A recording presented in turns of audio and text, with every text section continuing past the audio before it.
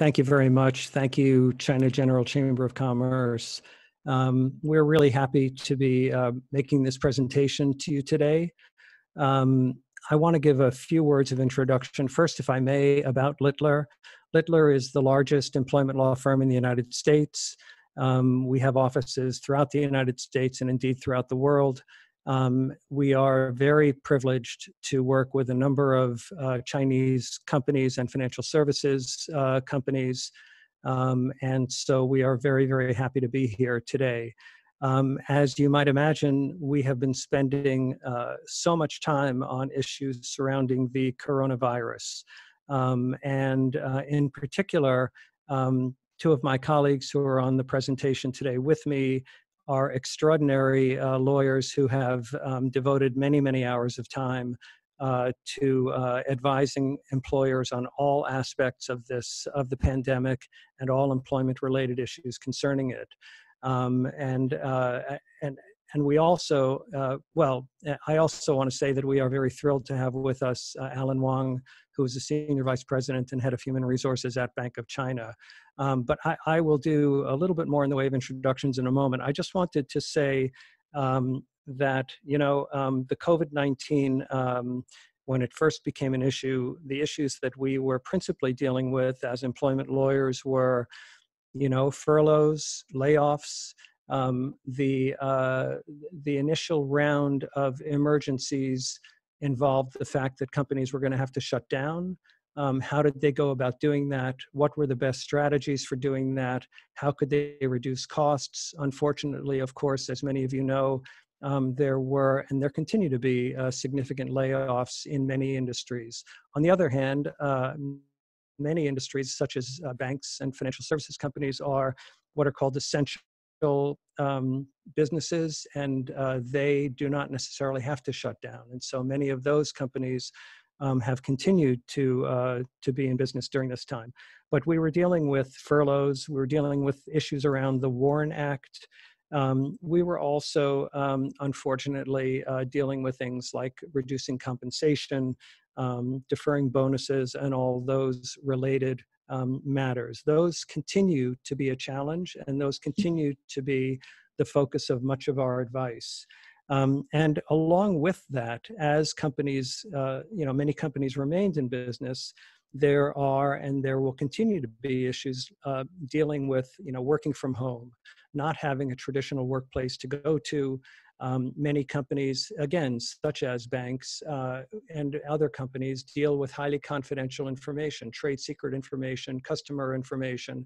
How do you keep that confidential? There are significant rules and regulations that many of our clients deal with. So how to suddenly reconfigure so that employees could indeed work from home, have access to confidential communications methods, and maintain the security and confidentiality of data.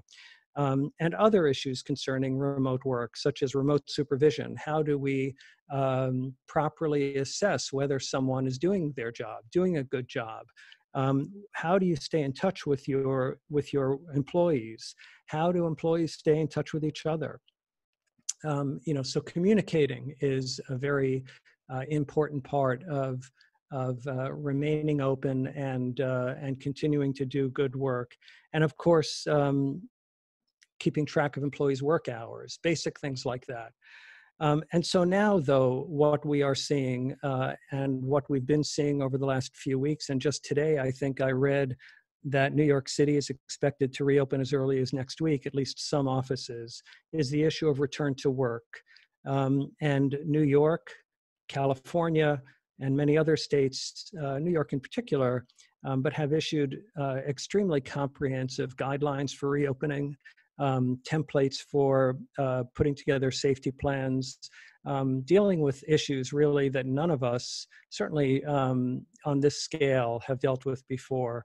A pandemic, implementing a safety plan, dealing with employees working in that environment.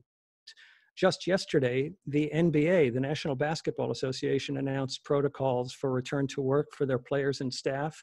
These protocols are over 100 pages long.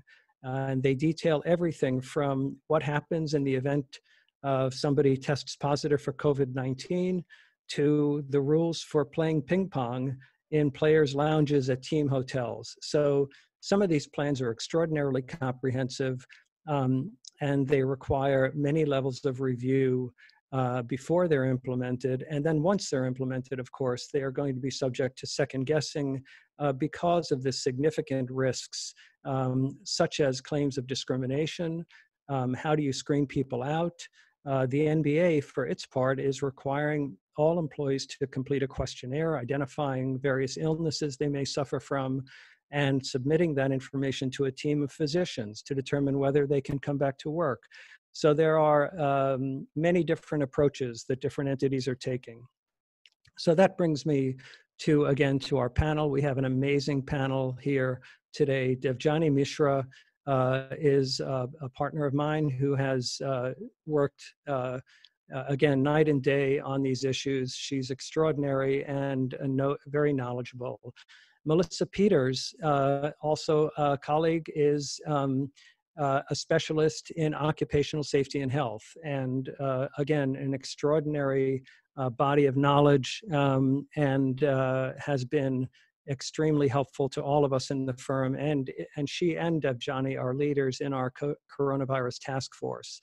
Again, we're very happy to have with us Alan Wong, and Alan and CC Chen, who is an assistant vice president in human resources and who may also join us on the line, are going to provide information and respond to a series of questions and answers at the end of our presentation on just what it is that Bank of China has been doing and how they have approached these challenges.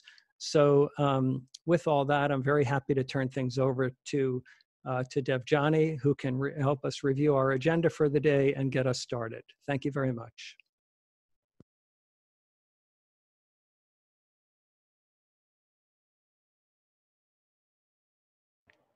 Okay, thanks, Phil, for that introduction. This is Devjani Mishra at Littler in an undisclosed location, as probably many of you are as well. We're all away from our regular offices, but thank you all so much for dialing in to join us today for this session on return to work. And as Phil said, we are going to do a couple of things. We're going to start out reviewing some of the practical and legal considerations that employers need to think about in setting their return to work strategy. We'll talk certainly about closure and reopening guidance, as Phil referred to, and the importance of designing an appropriate workplace safety plan for returning people to a physical office during a continuing pandemic, how to prepare the workplace, how to gear up for return, and then how we re-engage with our workforce that has been dispersed in their own undisclosed locations during this period of time. And then because we do have the benefit of our friend and client, Alan Wong, on the phone, Phil and Alan will be talking through some of the real world issues that HR and that corporate leadership have encountered in the process of working throughout the pandemic and looking forward to the return to work, or the return to the physical workplace. And really, you know, it's fine to spend an hour listening to lawyers chatter on, but certainly it's always great to get that real world perspective. So beginning with the next slide, let's see if we can make this work. Okay, so, you know, first of all, any of you who are operating in more than one location in the US will have noticed that we have what could charitably be described as sort of a fractured approach to reopening. We have obviously had different experiences of the coronavirus and of the level of the virus in different parts of the country, but we also don't really have a centralized approach to reopening. And so, you know, the first thing you really have to do is, for each of your locations, assess the degree to which the state and the locality that you're operating in is actually open. Phil alluded to New York City and now it's gradually opening. New York City was, of course, hit hardest really in the country by COVID-19, and so has been on the slowest timeline within New York State for reopening, with really mostly only essential businesses open throughout this period of time, and gradually on a statewide basis, different industries are being allowed to reopen in different regions. You look at New Jersey has yet to issue any reopening guidance. Connecticut is a little bit further ahead, and that's just 3 states that are close together. Looking across the country to California, where our colleague Melissa practices, California is fragmented down to the county and even the town level in terms of whether it's permissible for an employer to bring employees back to the office. Meanwhile, we have other states, Texas, Florida, Georgia, where things are much further along in the reopening process. So you really have to figure out, first and foremost, is it even permissible for you to be open? And if so, under what conditions?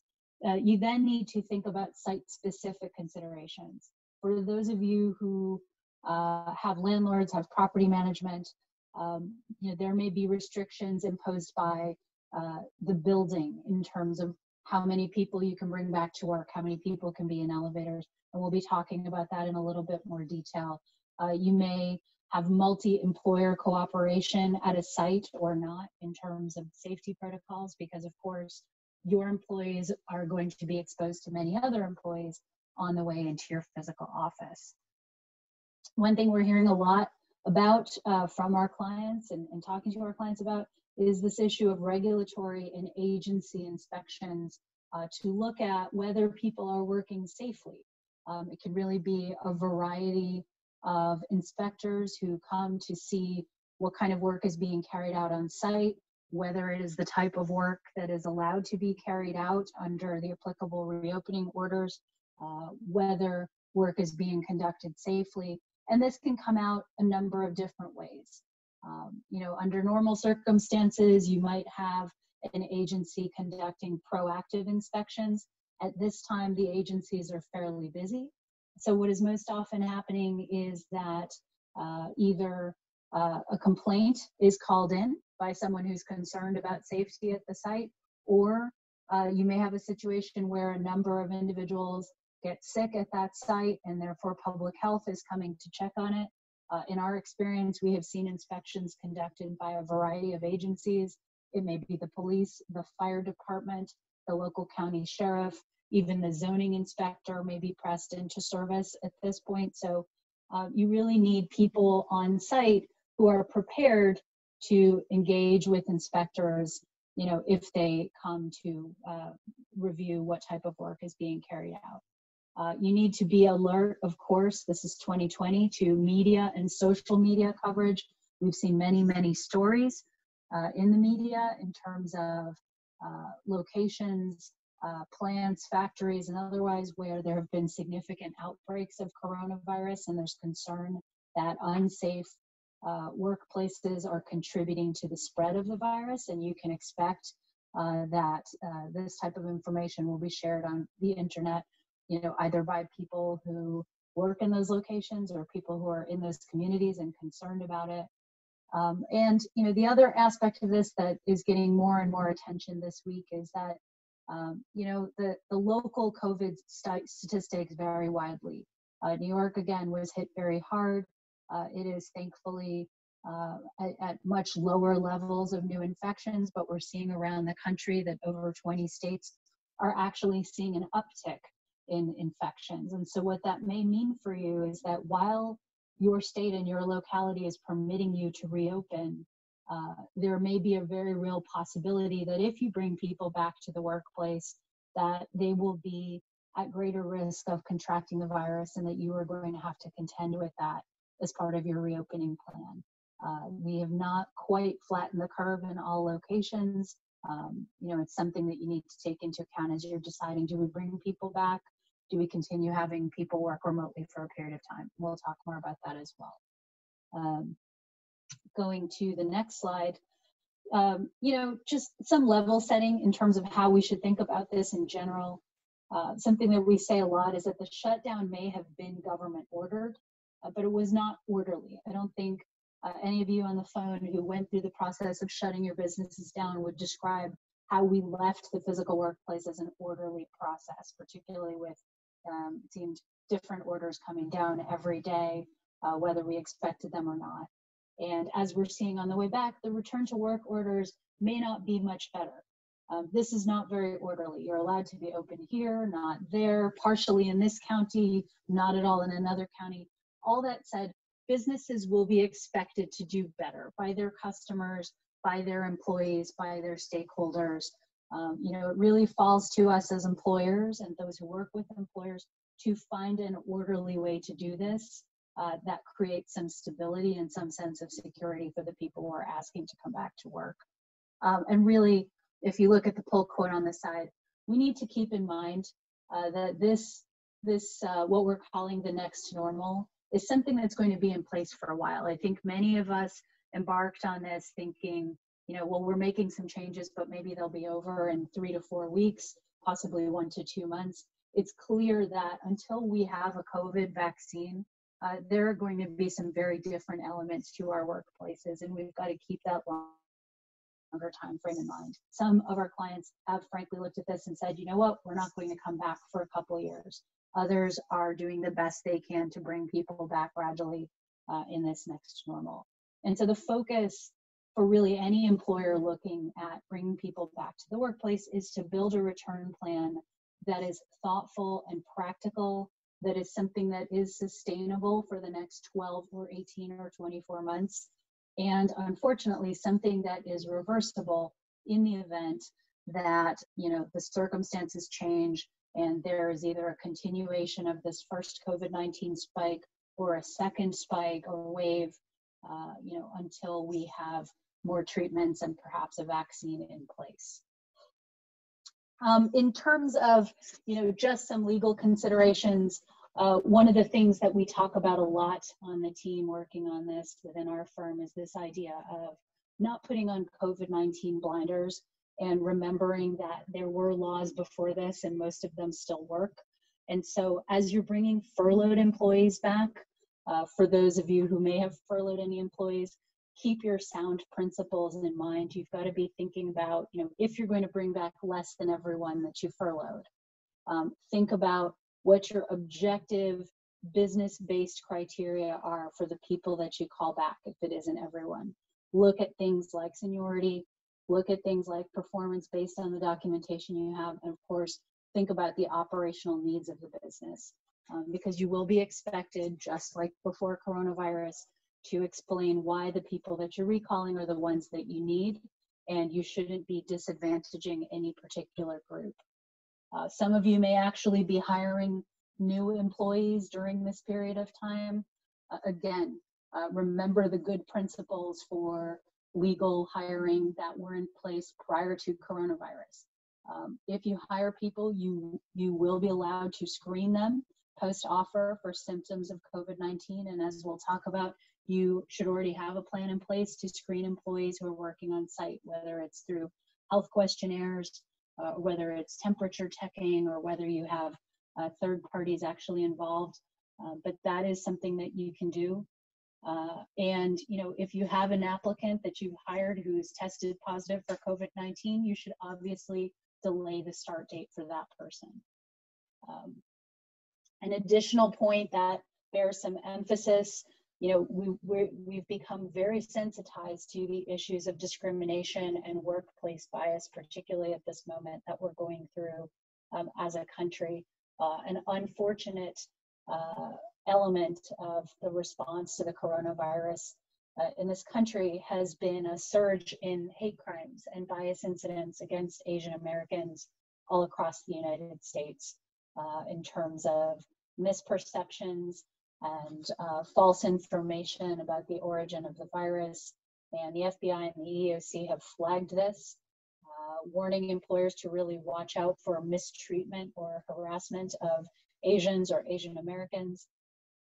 The CDC has also cautioned not to let that bias infect, so to speak, our safety planning, not to assume any greater risk or safety risk posed by anyone based on their race or country of origin, not to exclude people based on their race or national origin.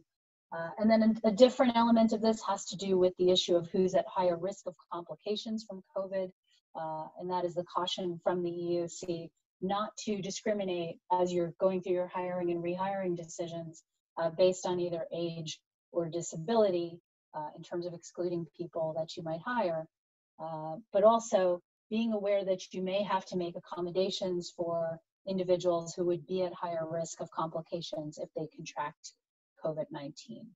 And with that, I'm going to turn it over to Melissa, who's going to speak more to the real thing that you need to be paying attention to as you're bringing people back to the workplace, which is developing your safety plan.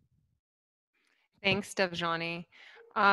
So I'm going to speak to you all about some return to work issues. When we talk about return to work from a safety and health perspective, the key is creating an effective safety program that accounts for and shifts with changes in local and state orders, as well as CDC guidelines. And as Devjani mentioned, given the prevalence of community spread in New York, out of necessity, New York has implemented more conservative return to work orders than other areas of the country. And these orders are going to affect the way that employers are required to return their employees to the workplace. So issues confronting employers in a metropolitan city like New York include not only having to implement measures in the workplace, but also things like how employees are actually going to get to the workplace. So this brings us to our next slide, the issue of getting to the building, transportation challenges.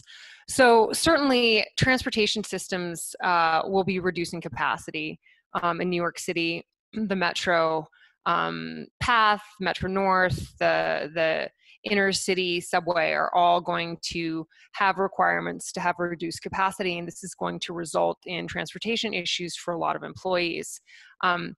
In some locations, this is going to require adjusting start times or implementing new shifts and or reducing on-site numbers. So we recommend that all employers go ahead and talk to their employee population and figure out what it is that they need in terms of an accommodation. If there are going to be transportation issues, if there is going to be a problem with them getting to work, as an employer, you have to be sensitive to that and understand that people are going to have to adjust the way that they basically do their daily routine. If they were taking the subway to work every day, you're going to have to work with them and figure out a way that, you know, maybe they can still take the subway, but they're going to have to come in an hour earlier or an hour later. And then you're going to have to accommodate them on the front or back end by changing the shift. Inside the building, site-specific requirements. Here we're talking about, you know, the things that are going to be required once you bring people back to work. And as it relates to the building, if an employer owns or is responsible for the management of the building and the building's been shut down or has reduced operations, the owner or the property manager is going to have to review startup guidance and evaluate the building's mechanical and life safety systems to ensure that the building is ready for startup or increased functioning and occupancy. So you're going to have to specifically check for hazards associated with prolonged shutdown or reduced use, such as mold growth, rodents, pests, possibly issues with Legionella through the ventilation system. On the other end, if you're a tenant and not responsible for the building operation, it's recommended that you contact the property manager or owner to obtain confirmation in writing from the property manager or owner that they have complied with the guidance from the CDC on reopening and increased operations. And it's going to be the responsibility of probably someone in the human resources department or a manager if you're a really small company and you don't have an HR department to figure out and evaluate which safety controls to implement and whether or not those that are implemented are going to be effective. On to our next slide, workplace reconfiguration. You're going to have to do a space assessment of the office or work site and figure out what can be done to keep people socially distanced while they are in the office. This means you're going to have to reconfigure the workspace, decommission workstations or desks or cubicles, to limit the movement of people and limit the size of gatherings and the use of break rooms and conference rooms. If that can't be done, you're going to have to consider using environmental control options like installations of dividers or other means of physically separating people in order to ensure that they're complying with all sorts of CDC recommended and local guidance on social distancing.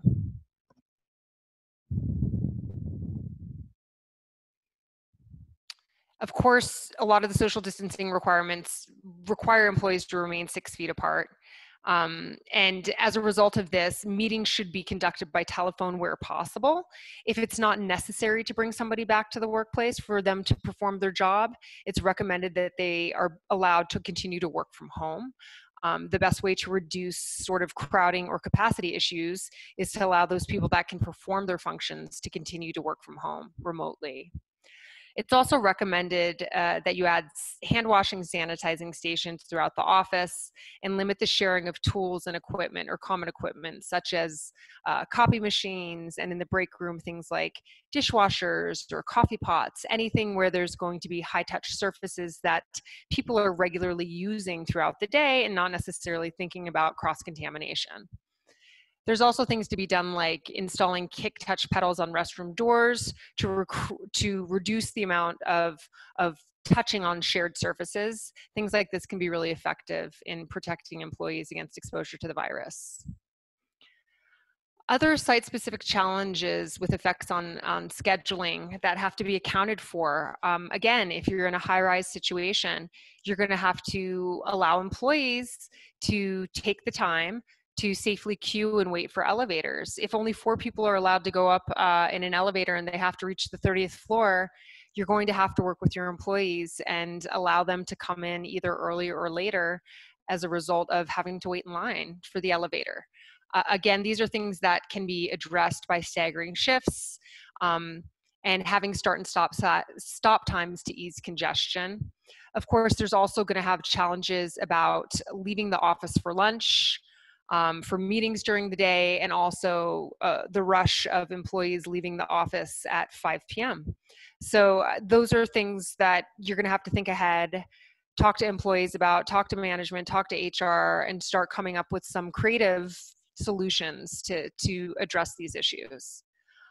For those people that are driving to work, they're going to have issues as well, based upon whether or not parking garages are reducing occupant capacity. They may have longer wait times, and it's going to take them longer to actually get to their parking spot, get admitted, and then come into the building, wait in line for the elevator, etc. So this is also going to result in an impact on building access or office access by visitors and vendors. So those are things that must be thought about and planned for. In regard to health screening on-site for workers, many jurisdictions require employers to screen workers. And there are different options that exist.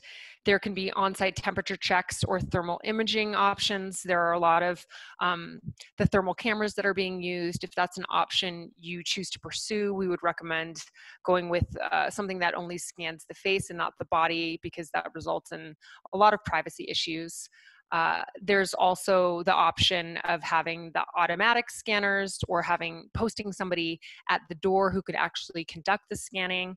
Of course, if you do that, then that also raises safety and health issues that need to be considered, including making sure that the person that's conducting the temperature screenings is wearing the correct personal protective equipment. And at this point, we're really recommending a face covering and a face shield with gloves for that. As long as you have that, that's pretty good exposure control. Of course, most jurisdictions are also requiring health screening interviews, questionnaires, employee attestations that are either done through a form questionnaire or perhaps a phone application that can be done prior to coming to the office. However you choose to do this is going to be something that should be decided, what is best for your company, how many employees you have. You want to consider things like reducing the amount of people that are standing at entrances to the building. So if it makes sense then to have every employee respond in the morning via an app on their phone, and then just be able to flash the green screen to the security guard when they walk into the building to keep the office flow moving. That's something that you should consider as well.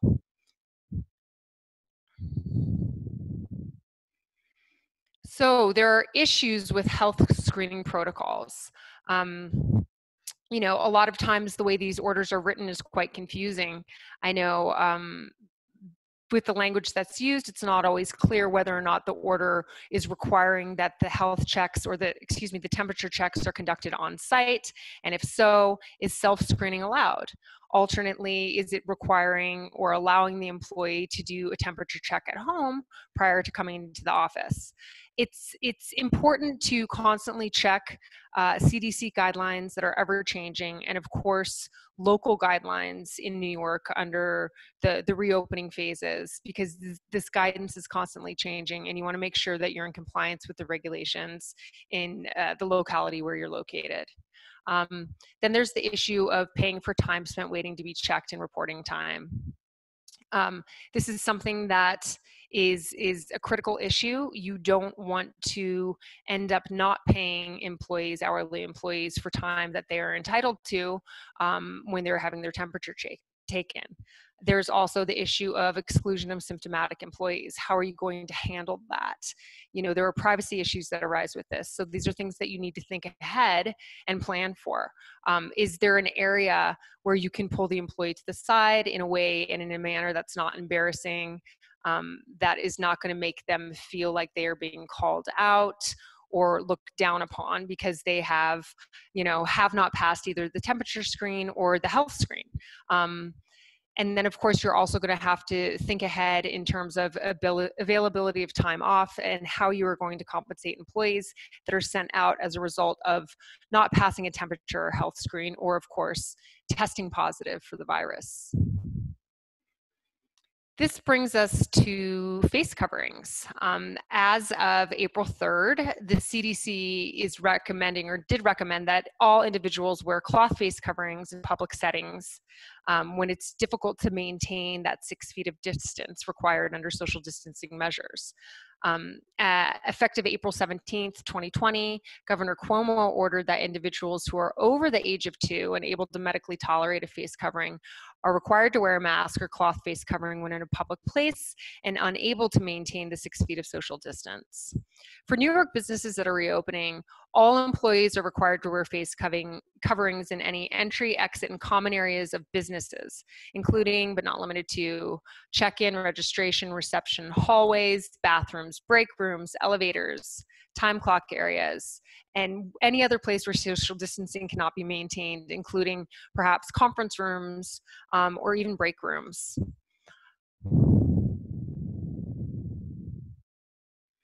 There are issues that arise when we're talking about requirements for face coverings. You should have a policy in place that addresses these issues, that it properly, explains how to put on and take off, care for, store, and clean the face covering. Obviously, if you're using disposable one-time use face coverings, that's not necessarily going to be an issue. You don't have to store them. You can just throw them away. But then the issue with that is making sure as the employer that you have an ample supply of those face coverings to provide to your employees. There's also going to be issues with accommodation for those claiming impairment. Any employee should not be wearing a face covering if doing so will adversely affect his or her health. So if an employee requests an accommodation, the company must engage the employee in the interactive process regarding the requested accommodation. The company is allowed to ask questions or request medical documentation to determine whether the employee has a disability, as that term is defined by the ADA. And a physical or mental impairment that substantially limits a major life activity, or a history of substantially limiting impairment regarding the requested accommodation. Of course, there are also issues with employees who have religious dress or grooming requirements or other objections to wearing face masks. So those are things you're going to have to consider. And there's also accommodations that are required for deaf employees who are going to need to be able to have their mouth visible for purposes of sign language and reading.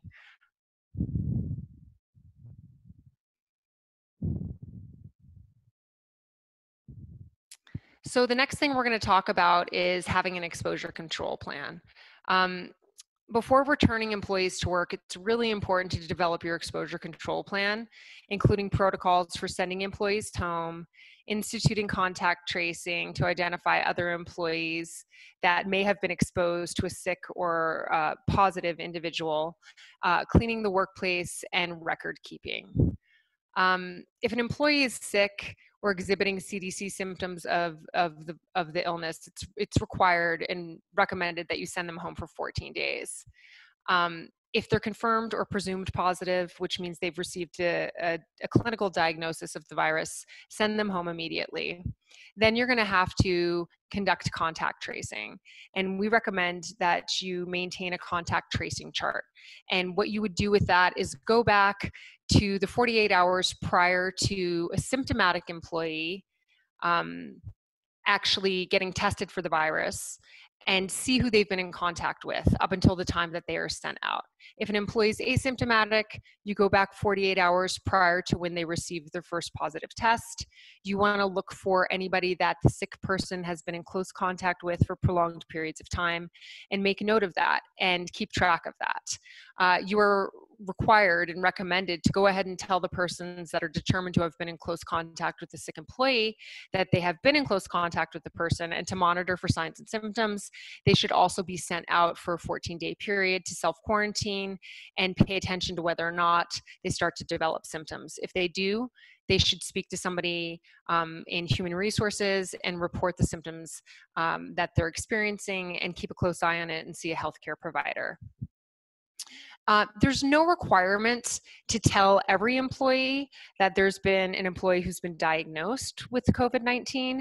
However, we recommend that you do go ahead and communicate to all employees when somebody has been deemed C+ or COVID-19 positive. And this is recommended.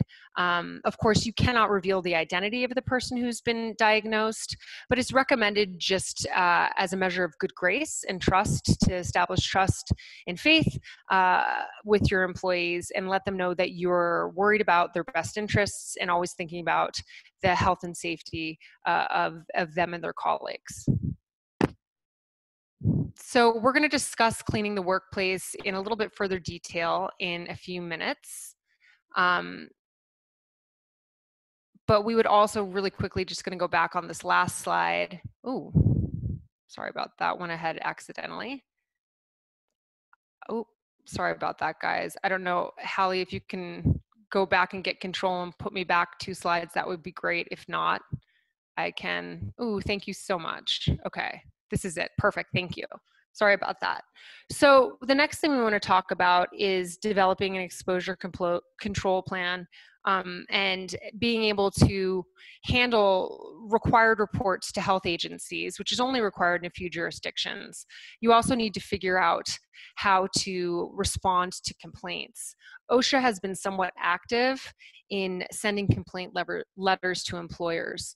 And what you will need to do is you need to respond to OSHA, you need to send a written response, and you need to set forth all of the measures that you have taken to protect your employees against exposure to the virus. So it's important to have, you know, your protocols and measures in place, as well as things like your contact tracing logs and any other, you know, worksite specific checks that you've performed in the event you do get an OSHA complaint and you have to submit all that information as a response to OSHA.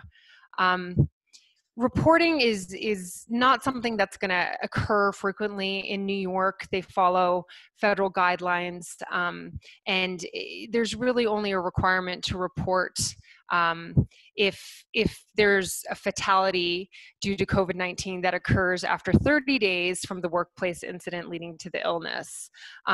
Similarly, if you have a situation where one of your employees is hospitalized and the hospitalization occurs after 24 hours from the workplace incident leading to the illness, you are not required to report.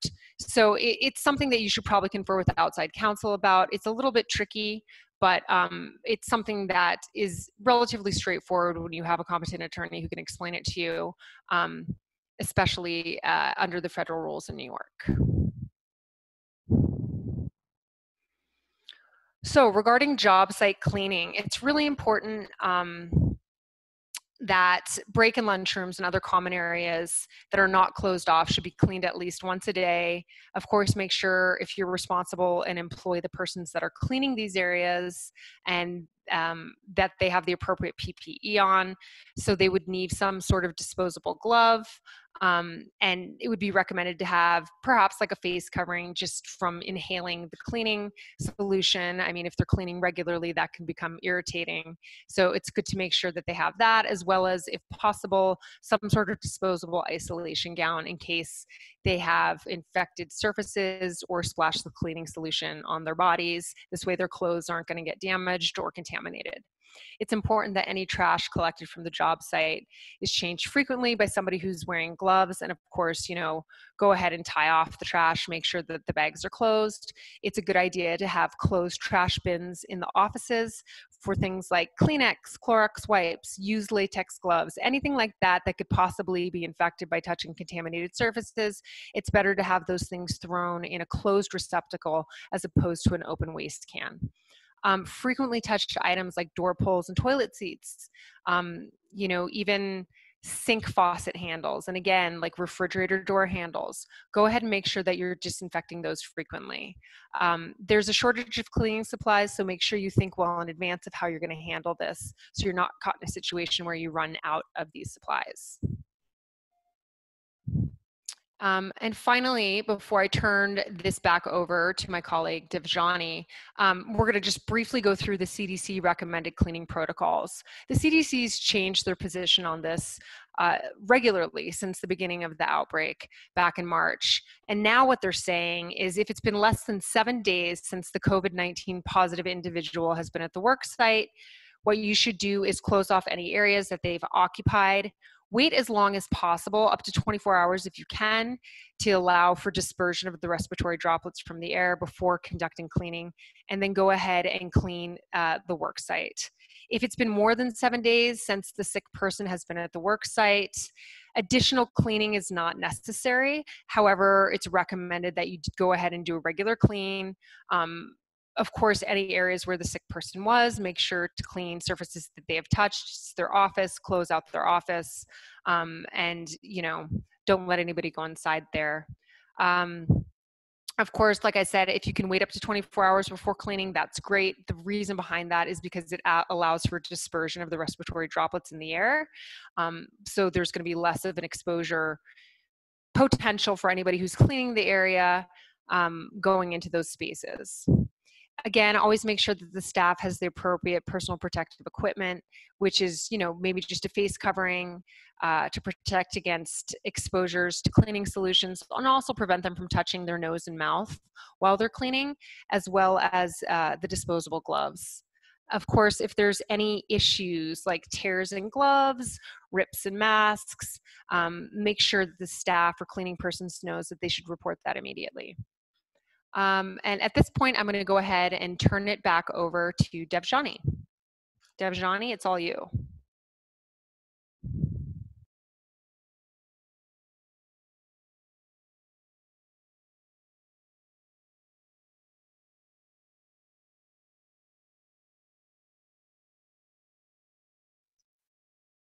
Okay, so thanks, Melissa. That was great. And I see that our chat line is pretty quiet because I think people are maybe taking lots and lots of notes on everything that Melissa has just covered. I wanted to turn back for just these last few minutes before we turn it over to Phil and to Alan to talk a little bit about workforce re-engagement, which is going to be a large part of what they're talking about as well. And I think one of the most important things that you can do as an employer is to really realize first and foremost that when we think about the return to the workplace, we are not returning to what we left. We dearly wish that we could return to January, perhaps while keeping the nice warm weather. But as you can see from everything that Melissa has just said, there's many, many changes that will need to be made to the workplace. There'll be fewer people who can be there at once. The amount of interaction, casual and informal interaction, will be sharply lower. People will have to be much more conscious of where they are in the workplace and what they're doing and whether they really need to be there. And so it's going to feel very different whenever we're able to get back into our physical workplaces. The other thing that we really encourage and talk to our clients about is acknowledging employee sentiment. You know, there is some real concern out there among employees, and it is understandable. Employees are afraid of contracting the virus. They will have some discomfort about being close to others based on, you know, all the social distancing that they've been conditioned to engage in.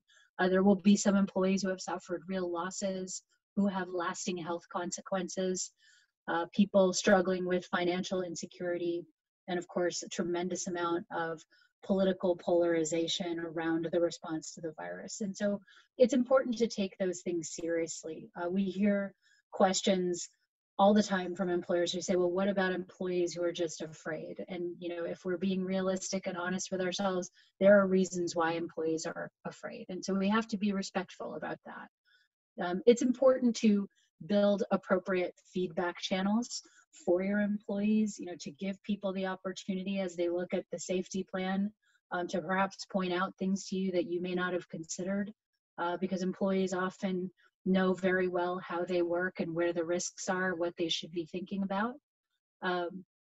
You should be prepared to accommodate particular issues that will come up, whether it is individuals who have health concerns, folks dealing with childcare, or you know, other types of issues that need to be accommodated. You should be prepared to deal with those types of things. And you should also be thinking about, sorry, my slides are advancing a little bit ahead of me. You should be prepared to communicate transparently with people. One of the things that those of us working on this realized early on is that the law is changing very quickly, the science is changing very quickly. There are simply going to be some things that you won't be able to answer. And in those situations, there can be value sometimes in transparently saying to employees, we've put together this plan, we think it's a good plan, we think it's the best plan that we could come up with, but we welcome you to participate with us in making it better and understand that we all have obligations. Along with respect, there is this recognition that remote work for some period of time is going to be part of the next normal. That in some places it is less disruptive to have people continue working where they have been at home or remotely, rather than trying to bring everyone back into the workplace and worry about the safety ramifications of that. And that is why you see a lot of financial and tech companies and other companies, law firms, for example, that are choosing to make remote work part of this next phase rather than bringing people back to the office as we might have expected in the third quarter. There is a place for reassessment. Perhaps there are some things that, you know, were not really considered at the outset of this because you thought that maybe remote work would just be a matter of a few weeks or a few months. So there may be some structures that need to be looked at, and that can include strengthening your remote work policies, you know, training and supporting management to supervise people remotely, looking at how your compensation plans work, whether the goals need to be readjusted because 2020 isn't going according to our plans, if we're honest. Looking at external drivers of compensation, what our customers are doing, what our clients are doing, and how that's going to affect compensation, whether there will be functions or locations that are going to continue to feel effects as travel continues to be compromised, and whether there is a need to actually do some more formal restructuring. And there's also the issue of re-engagement, and this is something that Phil and Alan will be speaking to as well. But really thinking about, you know, your essential workers who never went home, those who've worked throughout, and, you know, what they may need from you, and also whether there are benefits that you can provide that will better support your employees and your talent in this period of time. It may be childcare for individuals who've been dealing with having kids at home rather than school. It may be different elder care options for people who are reevaluating the care of elderly relatives. It may be alternative transportation options because of the public transportation challenges that Melissa mentioned. And again, continuing remote and flexible work. So these are all things that may be part of your planning going forward, because working is going to be different for this next period of time. And with that, we will go to Phil and Alan to wrap this all up for us and talk about how to stay open safely and how to welcome employees back to the workplace.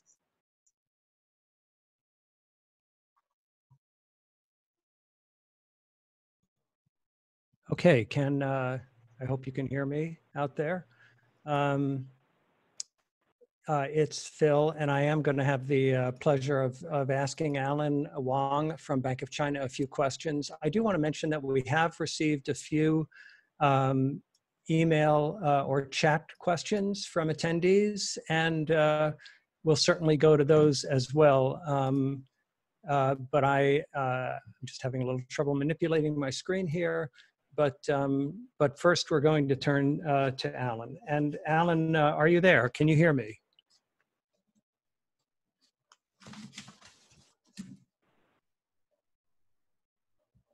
Hello.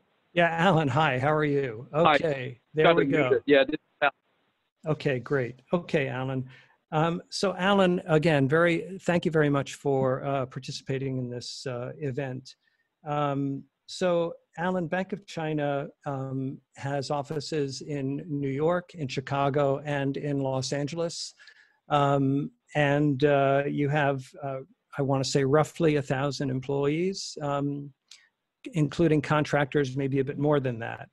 And of course, the bank is an essential industry, which means that it can stay open despite the pandemic. And I'm wondering, how is it that you determine, generally speaking, what employees are coming to work or what workers come to work and who stays home? Okay. First of all, thank you again for having me on behalf of the Bank of China. Essentially, the majority of our employees are actually currently working from home. They provide with VPN access. So long as the work can be performed at home, then they will remain to work from home. For those who need to come in, essentially it's on a needed basis. They will come in regularly or on a needed basis to attend to matters that they need to perform at the bank's premises. So that's how essentially how we determine who to come into work. Well, so my understanding is that the bank is, of course, a highly regulated entity, as are all banks. And the general rule of thumb has been for banks and other entities where, they deal with highly confidential information, customer data, and so forth, that people generally don't encourage employees to work from home. Were these protocols in place before the pandemic? I mean, did everyone have access to VPN, or was there something rolled out? How did that whole system work? Right. I guess traditionally there's not a lot of VPN access. People will be working from home only on a needed basis. We had a pretty tight control over VPN issuance, and we have a very tight information security policy in place. But given the pandemic situation, the bank takes a relatively short period of time, and we're able to essentially provide almost everyone at the bank with VPN access. But certainly there are a lot of different guidelines and policy and procedure in place to ensure the confidentiality and the security of data at the bank. So to name a few, the bank has work from home guidelines, and human resources work closely with the Chief Data Office, Operational Risk Management Department, the Information Security Section, as well as our IT area, which is the American Data Center, in building a robust environment to ensure that data are secured properly. So what we have done, among other things, is to institute secure and encrypted VPN access. employees are told not to discuss confidential customer or send bank information via personal email, text, and any other messaging method. And if an employee has to conduct a conference call, they are instructed to use the bank's secure teleconference line, secure with a PIN. We also institute a tight information security screening protocol for monitoring movements of confidential and sensitive bank data.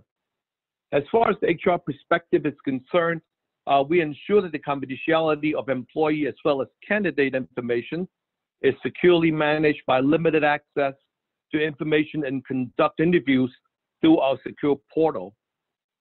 And last but not least, the bank has information security policy that does not allow the use of cloud-based tools. So all these are put in place. We have ongoing communication with the employee to stress the importance of information security policy of the bank. So far, these are, some of the major measures that we have taken to ensure the information security. So in a relatively brief period of time, you were able to go to an environment where we could trust employees to work remotely in a confidential manner and provide them with the appropriate tools to do so.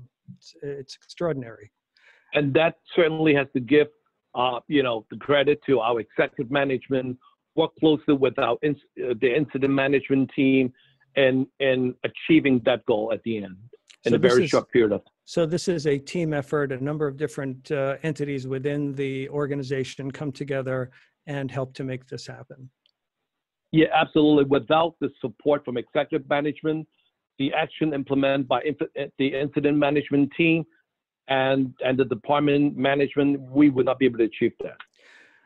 So let's talk, though, before we get to, I would like to hear more about the team that you describe and how the organization has done that. But I want to ask, from the HR standpoint, with remote supervision, you've got employees working remotely. Obviously, over the years, we've all, it's sometimes easier to send an email to the person sitting next to us than it is to turn and talk to them. And so we've come to rely upon electronic communication, even in a normal day-to-day work when you're sitting in the office. And so to some degree, I think that there's been an interesting shift in that direction, which has permitted us to work remotely easier. But still, isn't something lost when people can't, get up and walk and talk to somebody, next door, talk to their supervisor, talk to a colleague? And how do you overcome that, the challenges that I think may exist with regard to remote supervision in that way? Right, it's a very interesting question. When you're in the office, you have face-to-face contact. Essentially, you know what the person about and you know what kind of work needs to be done. But without seeing the person, you sort of felt, you left something out. You don't know whether the job can be accomplished or not. But I think the interaction via our emails with the access of Outlook, then you actually see interaction are seamlessly connected. Interesting part is that that employee will no longer spending time on the road commuting. They're working from home, so essentially there's no feel of on at the premises and off premises kind of work feeling, and the work hour you could see actually extend, maybe prior to 9 and actually way beyond 6 or 7 p.m.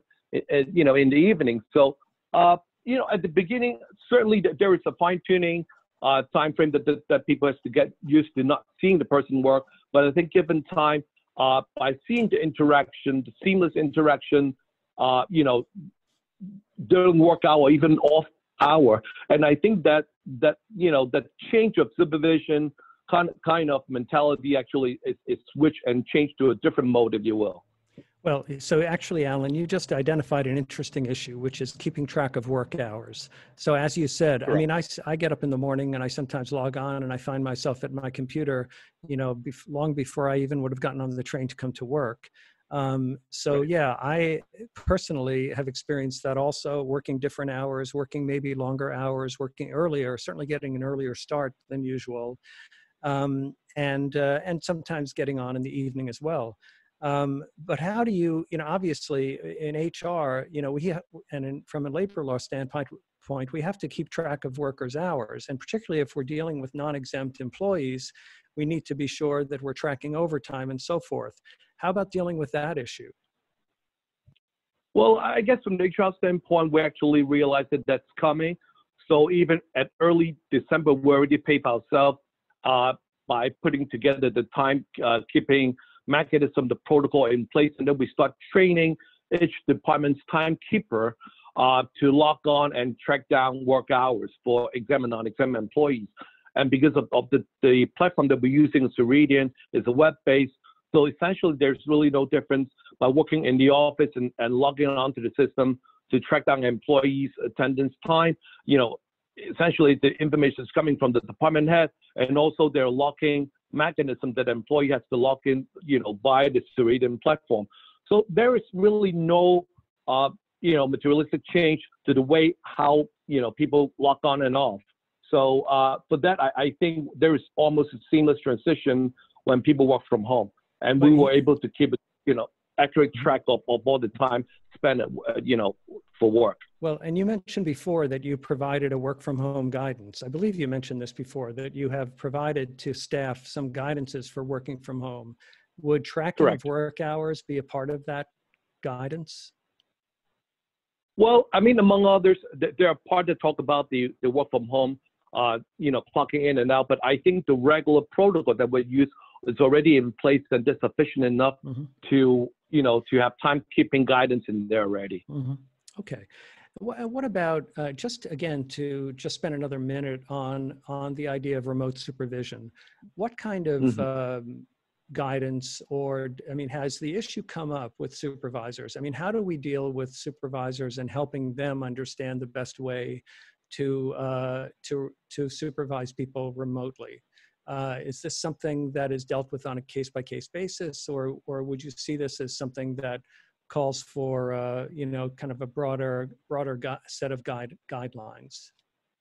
Right. But so far, we have not encountered, you know, some major challenges regarding, you know, the supervision of employee as far as the work performance is concerned. I think we have regular protocol in place to basically monitor work performance.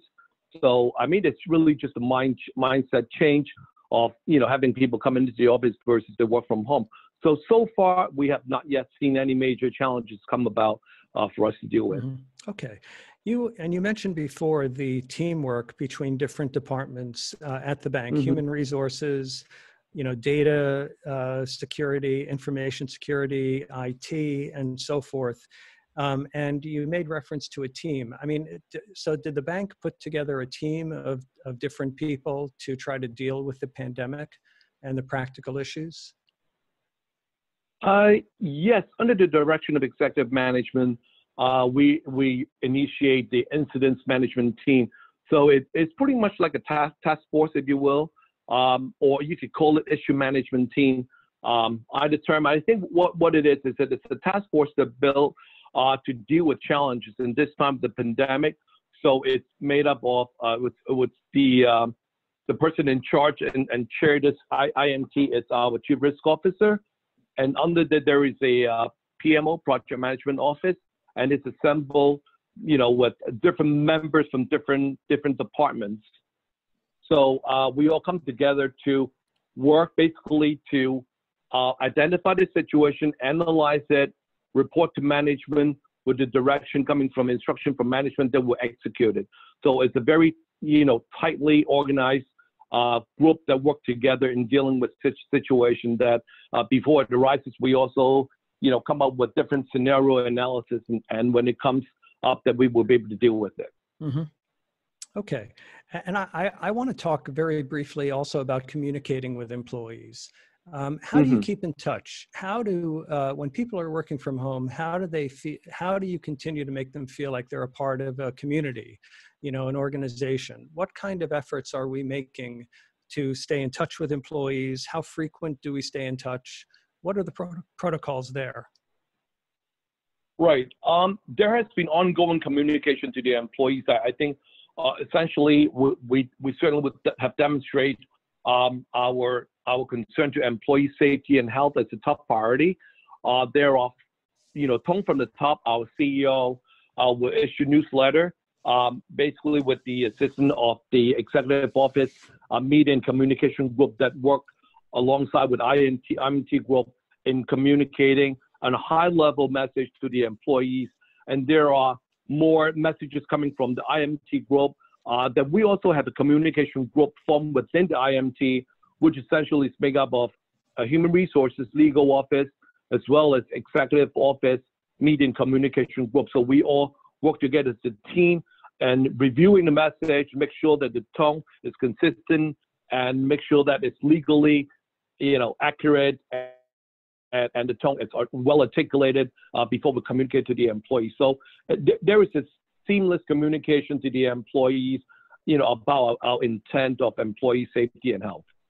And so what about the idea of reopening? I mean, I'm sure that it's premature to talk about bringing everybody back, although I know you do have some people coming to the office. What is the overriding message that you want to send to employees? What is the message that you're trying to send? Well, it's always a challenge to strike a balance between, to maintain our seamless business operation, as well as employees' health and safety. So I guess our overemphasis is that, as employees' health and safety is in top priority, we will be asking employees to come into work only on a needed basis. And for those who will be able to continue to perform their work at home, we will continue to do so. So, it's the biggest challenge, but like what we said, this is the new normal and we just have to deal with it. What kind of steps has the bank been providing or incentives has the bank been providing to employees who have been coming to work? Has it been, what sorts of things has it been doing for employees who have to get on the train and come in? Well, essentially, we have also put together the consideration of the parking subsidy. If people are concerned about, taking subway back to work, they could consider driving back to work, and so long as you retain the receipt, you will be able to get reimbursement. So that's with the way of ensuring employee safety through commuting. There is also our lunchroom will remain open to provide lunch. If they work extensive hours, there will be complimentary dinner provided. There are different guidelines in place to ensure employee safety in the building. So we work closely also with building management and ensuring social distancing, seating arrangement that they're apart away from each other to guarantee safety in the office. Okay, Alan, that's great. I think that this has been extraordinary, and I appreciate your answers to these questions. And I'd like to, are there any last words you want to say before what I'd like to do next actually is maybe turn to some of the questions that we've received from the audience. I'd like to ask Hallie if she can unmute the other speakers as well. Mm-hmm. And, but before we do that, Alan, is there anything you want to say, any last words? Well, I thank you again for having us. I think the biggest challenge again is the fine tuning of our mindset in dealing with more people working from home going forward. And these are ongoing challenge, and HR will work diligently alongside with executive management as well as department management to tackle with these challenges. Okay, great. Okay, so I'd like to actually turn to some of the questions we've received, and I guess I would turn to Melissa or Devjani, and one of the questions is, although temperature checks are not mandatory, just got a message from Melissa that their building is having a fire drill in 4 minutes, so she may have to get off. Melissa, if temperature checks are not mandatory in New York, but some health screening is mandatory, do you have any view quickly about the risks of implementing temperature checks versus a health screening questionnaire? Would you recommend one over the other? Hey, Phil. So I think from an administrative perspective, the health screening is much easier and less of a burden on the employer. If you're in a jurisdiction that allows self-temperature checks, I think that's fine, or allows employees to take temperature checks at home as opposed to on-site, certainly that's going to be relatively hassle-free and easy for the employer to deal with. But if it's not required, I would recommend against doing it, just because and Devjani can add on to this too, because I know she's somewhat of an expert in regards to this ADA and temperature screening privacy issues thing. But it raises a lot of issues with retention of the information and collection of information as well. So anytime you don't have to do it, I would recommend not doing it. And therefore, I think it's much easier just to do the health screening questionnaire route. Yeah, I would add to that. They're not equivalent, so it's not one or the other. You know, where symptom screenings are required, temperature is just one symptom.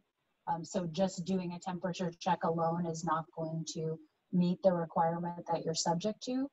But you want to make sure whichever one that you're doing, that you're consistent about it, that you document it as required, that you address how to pay people for the time it takes. Obviously, the person who is doing the checks needs to themselves be free of COVID. So there's a lot to think about. One thing that we're seeing more and more employers do is use a smartphone app in order to document self-screening so that people can screen themselves perhaps when they're not at the office, because again, the goal is for anybody who has symptoms to stay out of the office in the first place, not bring it to the office. We've gotten a couple of questions about face masks, and I think they're kind of related. And one of them is, can an employer require staff to wear a face mask even if social distancing is in place? And a related question, you know, when you were talking before about disability, accommodating a disability, and certain people may not be able to wear masks because it might make them sicker, or they may have trouble breathing, they may have asthma and something like that. What if somebody just says, you know, I take issue with all this stuff. It's a free country. I don't want to wear a mask. So how do we deal with that kind of behavior in the workplace? Sure. I mean, it's important to keep in mind that, you know, a lot of what people say about it's a free country or some First Amendment right not to wear a mask. Keep in mind that if you're a private employer, you absolutely have the ability to set safety standards for your workplace. And certainly in a number of locations in New York, California, Illinois, Michigan, you know, many of the major states that those of you on the call have offices in, there's actually a requirement for you to have certain safety standards in place. And if you determine that the thing that will keep your employees and your customers and others in the workplace safe is face coverings, you are entitled to make that a safety rule for your site. You may have to make that a safety rule for your site. And, you know, if someone has a medical reason that they cannot wear a cloth face covering, there is a process to go through to figure out whether some other type of face covering will work. Unlike the early days of this, you know, just about everybody seems to have gotten into the face covering business. I think I get multiple calls per week from businesses. I also hear about, you know, the strangest combinations of relationships where, you know, perhaps a client's executive spouse has gone into the mask making business. So there are many options for securing whether it's cloth face coverings, do-it-yourself options, plastic face shields. But basically, an employee just can't say no. I mean, it may trigger, if somebody is disabled, the obligation to engage in a dialogue with the individual to see if there's something that can be done. But absent a disability, an employee just can't say no, I'm not going to abide by this stuff.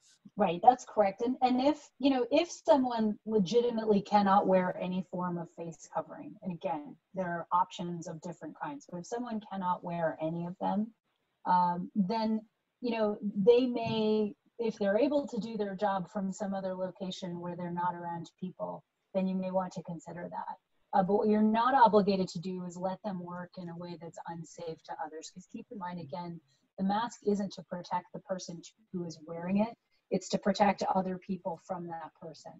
And what you don't want to do is have a situation where now other employees are saying, you're not keeping me safe because Joe is not wearing a mask. So, you know, the answer may be if Joe is unable to follow the safety rules and doesn't have the kind of job that can be done from home, then Joe may not be able to do the job. But you know, that is something where you should really look closely at the workspace.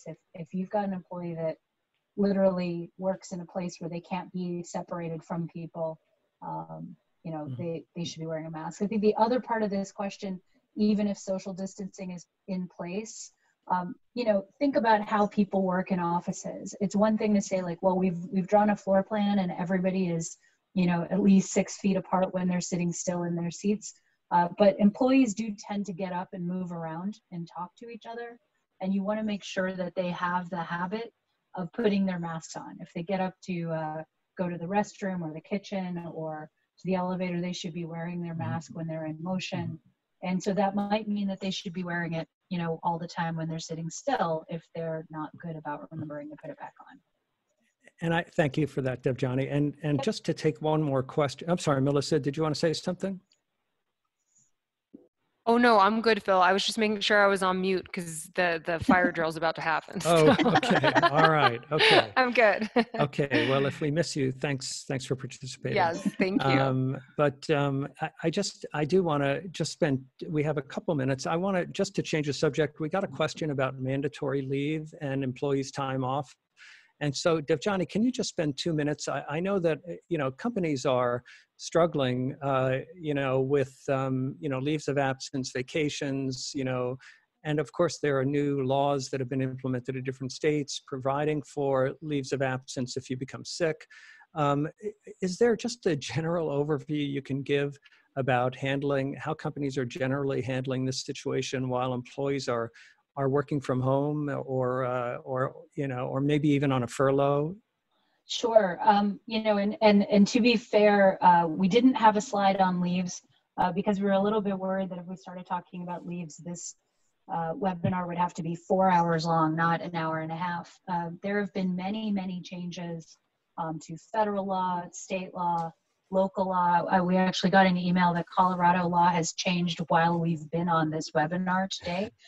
So, you know, even if you had a very good leave management team who was aware of the law as of, say, February 29th of this year, you should expect that you are going to need to get up to date on the FFCRA provisions, that you're going to need to look at state and local law. And it's very difficult to have one nationwide policy that will accommodate every single paid sick leave law. So you should review that carefully. But one thing to be aware of, because many employers, you know, especially if they furloughed people, allowed employees to take their time off in order to offset the loss of pay. So as a gesture towards employees, people are allowed to use up some of their vacation. Keep in mind that, you know, the absolute rock solid expectation here is that if you have an employee who is symptomatic for COVID or test positive for COVID, that you will exclude that person from the workplace. And so you want to make sure that there is something available for that person so that they are incentivized to tell you, I have symptoms and I need to stay home. And so that they don't come to work because they think they have to come to work in order to get paid.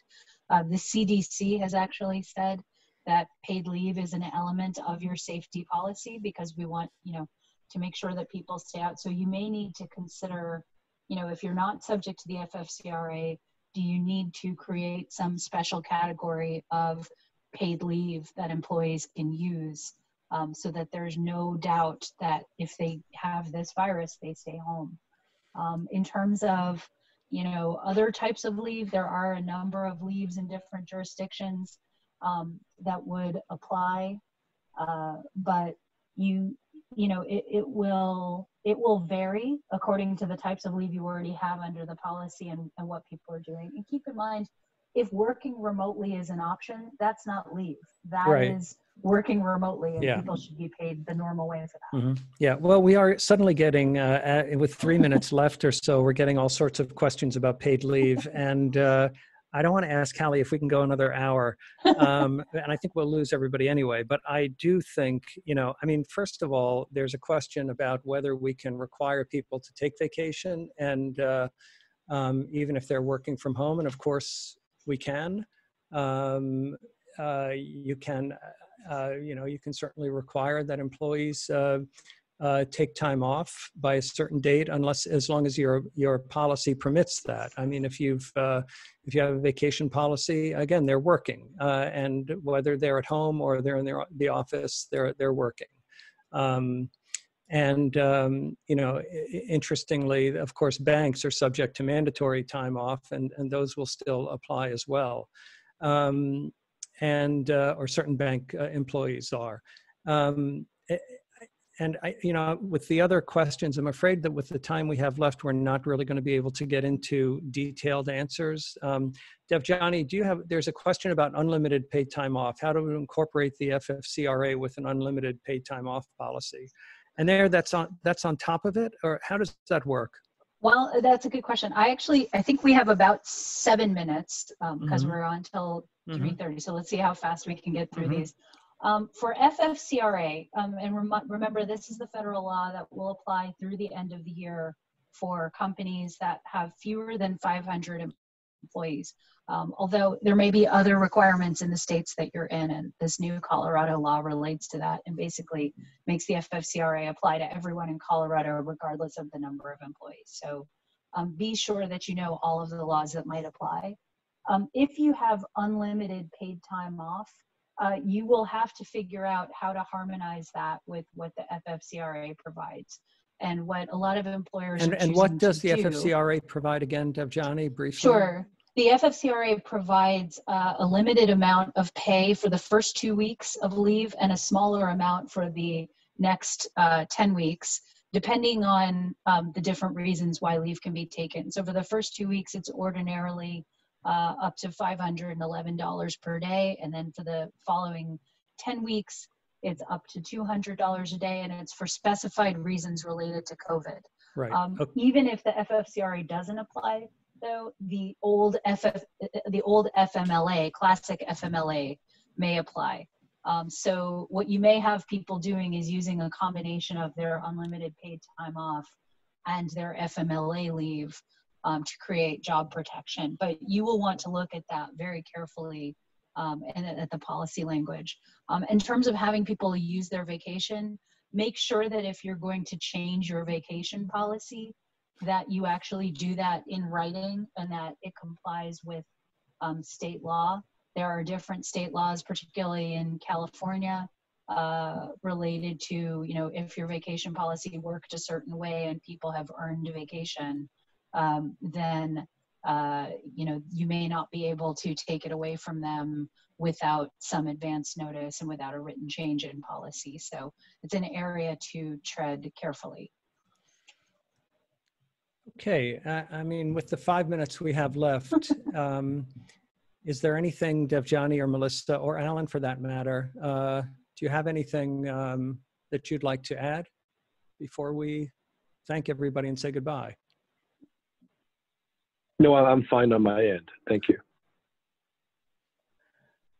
Okay, well, listen, we really couldn't say it better than that. Thank you very much. We really do appreciate this opportunity. Obviously, if you have any other questions, please feel free to reach out to us. We'll be happy to chat with you. We hope everybody stays safe and stays well. And thank you again, China General Chamber of Commerce. And thank you to Melissa and Devjani and Alan.